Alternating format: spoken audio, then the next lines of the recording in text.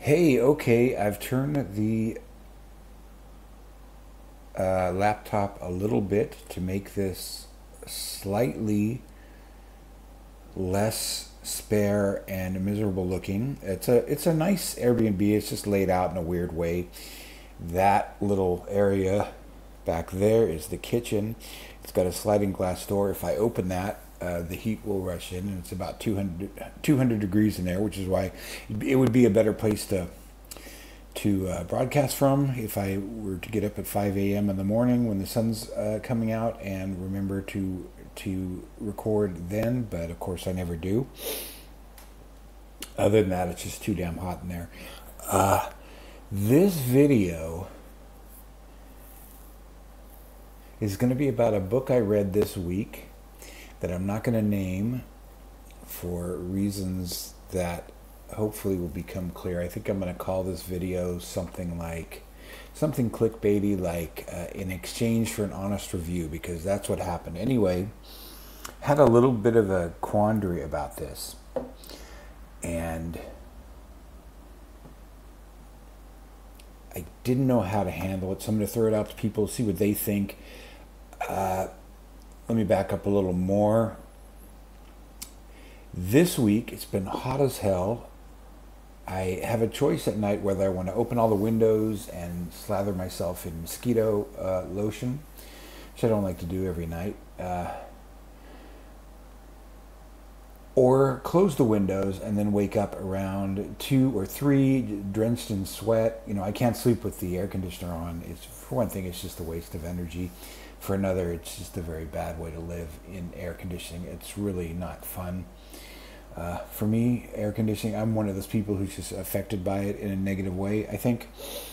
I feel like I get sore throats from it and all that kind of stuff.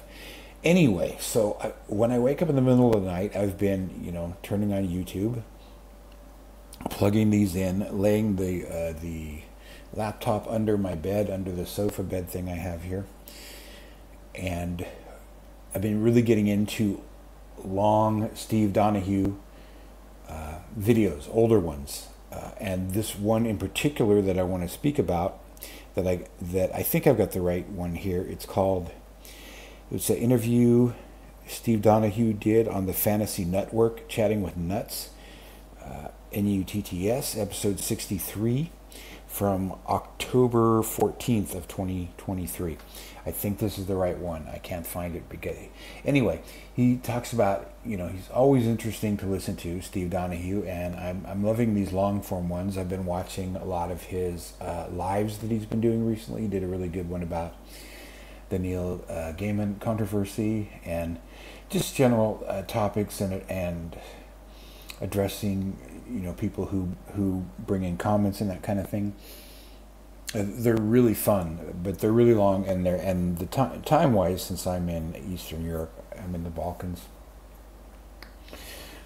A lot of times they seem to be going on at night, but then I've been finding these old interviews too. He's a great guest on other people's podcasts. I love it, and I'm really catching up on the lore and the history of Steve Donahue. I know he didn't like Stoner, for example. And in this one with Chatting with Nuts on the Fantasy Network, he goes into detail. I hope I got the right one. So, I'm in and out. I'm zoning in and out when I'm listening to them in the middle of the night, and they're like 2 or 3 hours long, which is perfect because I'm just waking up and dozing back off. He talked about some of his reasons for not liking Stoner, which was very interesting, and whether I agree. And of course, there's many books he doesn't like that I love to hear him talk about. His problems with Cormac McCarthy, who I also don't like, and there's other writers who I love who he doesn't like, such as Philip K. Dick. And what I always find especially in the longer interviews that Steve does with other people, challenging with, especially often with a lot of younger booktubers, he's just always so well thought out about his reasons. So even if I happen to like a book, I can really see his argument for why it doesn't work for him. And of course, he's always really generous with his opinions and very non-judgmental. He would never condemn anyone for liking something he doesn't like, at least not in a serious way. I was about to violate a Steve Donahue rule by taking a sip of coffee, so I'm going to pause out of respect for St. Donahue and do that off camera. Okay, I'm back and I'm refreshed. So I didn't mean this to be just a Steve Donahue fan cast, although it's become that so far. What I wanted to talk about was something he discusses about reviewing.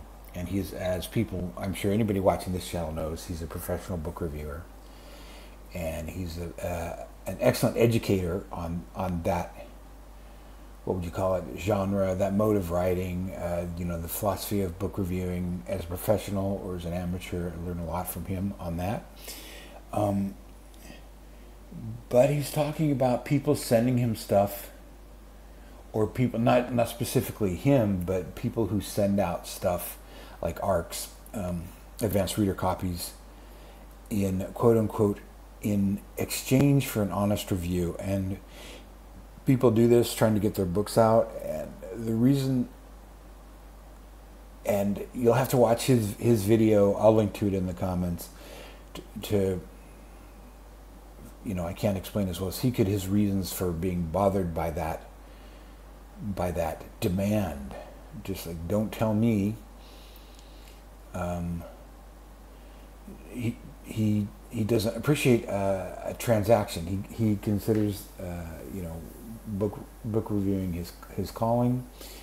I'm not explaining this well at all, so I should just drop that. But anyway, it struck a chord with me because I also fell into this week, where there's a channel I watch, and don't worry, it's not a channel that anyone who's going to see this watches. It's not a booktube channel at all. It's a writing channel. I'm not going to mention it for reasons that I hope will become clear. He didn't do anything wrong. I watched this video. At the end of the video, he offers this particular YouTuber who does writing education videos, made an offer to read an arc of his new novel in exchange for an honest review. The exact same phrase, right? In exchange for an honest review. Here's my quandary. So I took him up on this. I said, there's the email address or whatever. You follow the link and you ask for the book, and all he asks is that if you read the arc, if you take the free arc, you read it and give him an honest review. I did not like this book at all, and I really am kicking myself because I don't like to give negative reviews. I'm not a book reviewer. I mean, if I'm forced to give a review of something I didn't like or something like that, it's just not the kind of thing I like to do, especially for an indie book. I try and just talk mostly about books that are older. So this is my dilemma now, and I'm just wondering if anybody cares, if anybody's still watching this long, if anybody has any opinion on this. This is what I agreed to. I agreed to read the book and give it an honest review on either Goodreads or Amazon. I didn't like it. Now this seems like it should be his problem. If I had just taken, if the situation had been, hey, here's an arc of my new book, I would love people to read it if they could, or I just want to send out these arcs so people can have it, which is what I might do with my own work someday. But with no ask, I would never do an ask, and now I know why I would never do an ask.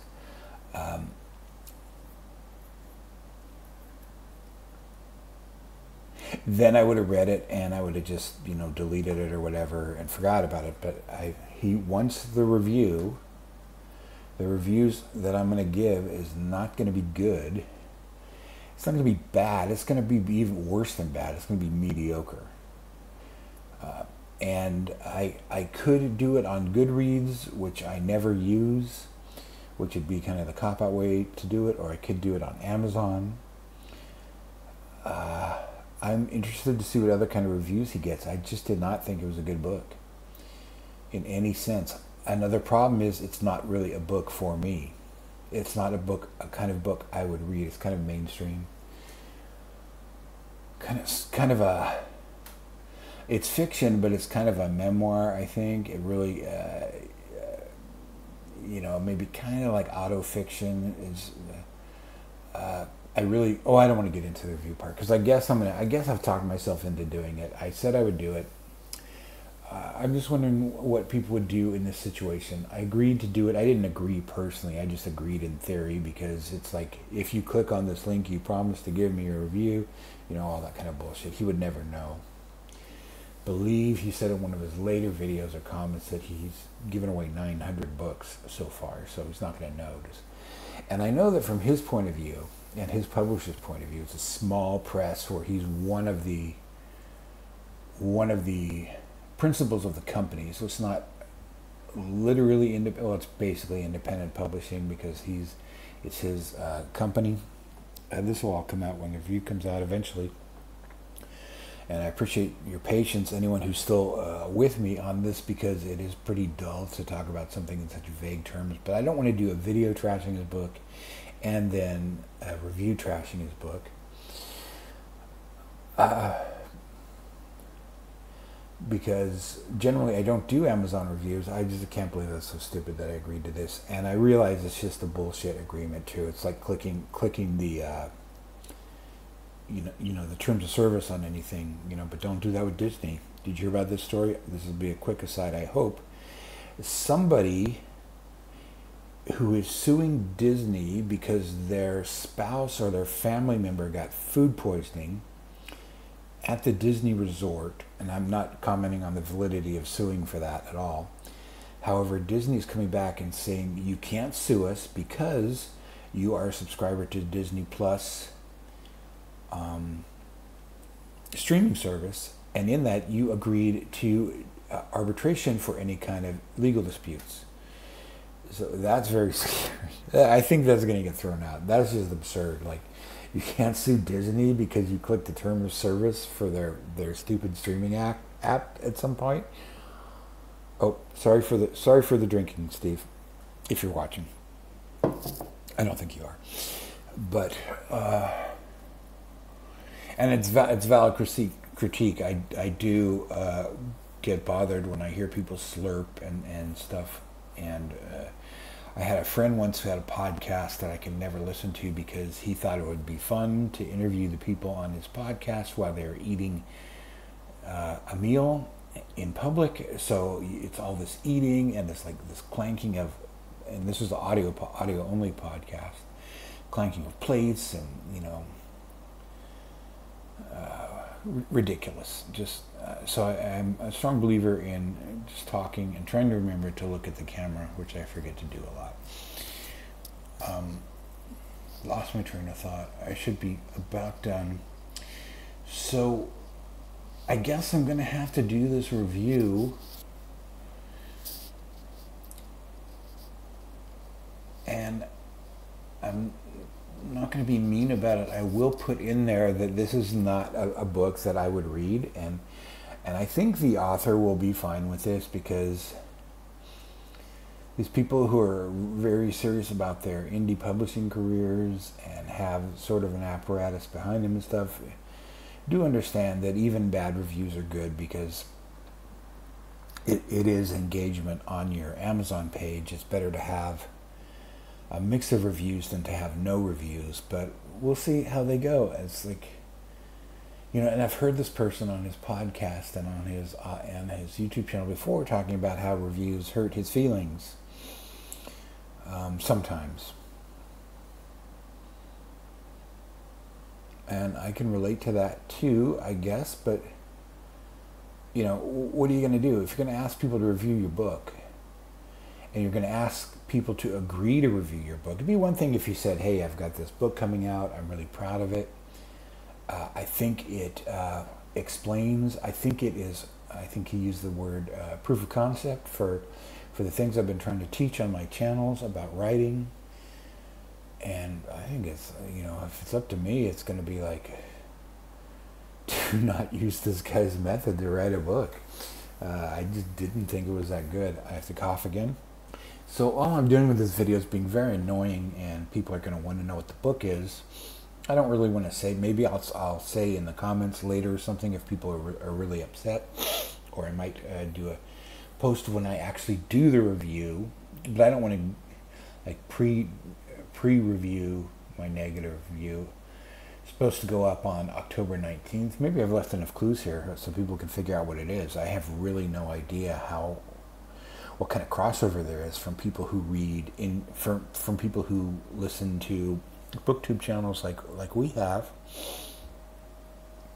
which I think is most of the few people who watch my channel are people with other channels or who kind of view the same kind of people, versus people who watch all these writing advice channels, which I watch far too many of, and there's a lot of really bad ones. This is just kind of a rant. There are very many people out there who are just giving recycled writing advice, and this doesn't apply to the one writing channel I've talked to a lot. His advice is pretty original and pretty well researched, and he puts a lot of work and thought into his videos. But there's others who are just, you can make a whole channel on writing advice by just looking at the most popular writing advice and then saying, don't do that, do this instead. No matter what it is, if you could, anytime you can think of it, this is why you should not write every day. This is why you should write less, not more. Whatever anyone's told you to do in writing, you could do an opposite video of, this is why you should write. This is why you should not read classics. This is why you should read classics. Anything. This is why you should not read any books in the marketplace now. This is why you should not self-publish. This is why you should self-publish. You can go on, and most of these people just are promoting their own writing.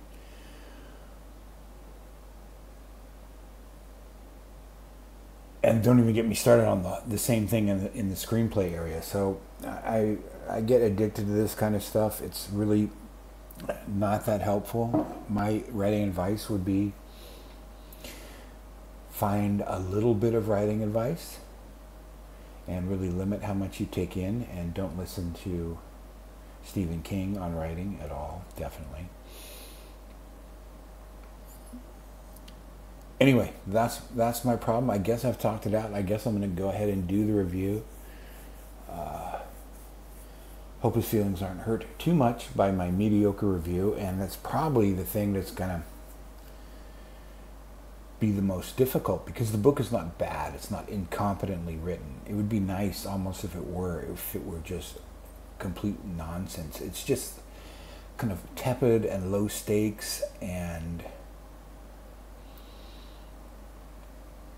simplistic and naive and, listen to me, and things I just don't care for, but easy to follow and well copy edited and flows very nicely and isn't too long.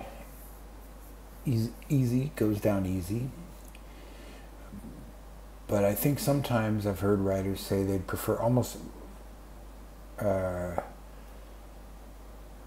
a hatchet job over a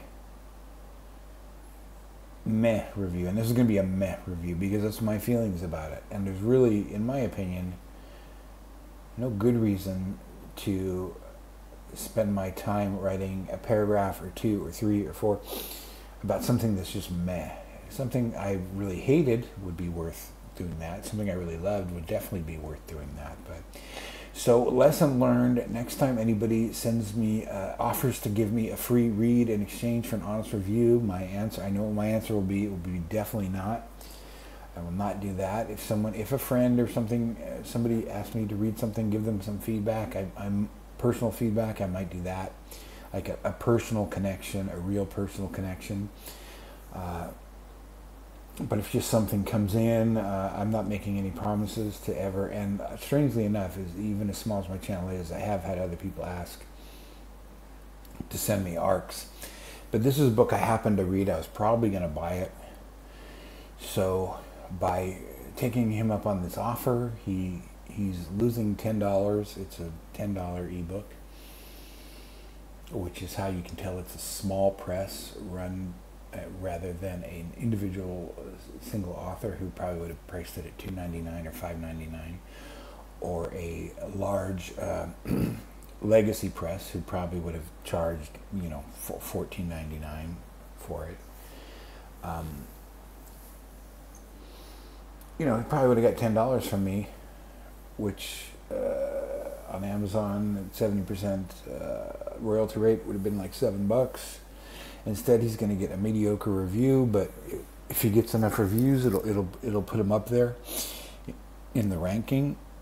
So maybe it'll end up helping him and get some people who like this kind of stuff. I talked to some other students, people, they run workshops and stuff. I talked to some people on their listserv that seem to think this book is just the bee's knees. It makes me think like I'm not really going to bother with their content anymore. Although there's some interesting stuff in it. It's a little too convoluted. So hopefully everybody stopped watching by now, because this is really getting boring and out of place. I think I've made up my mind. Anyway, any comments, any feedback on that? If people care to weigh in or not, I'll be back next time with an actual real discussion of books that I am reading. I got a couple of things lined up for Garbagest, and then I need a little break from Garbagest and read some timeless classics, and we'll talk about those. Thank you, BookTube.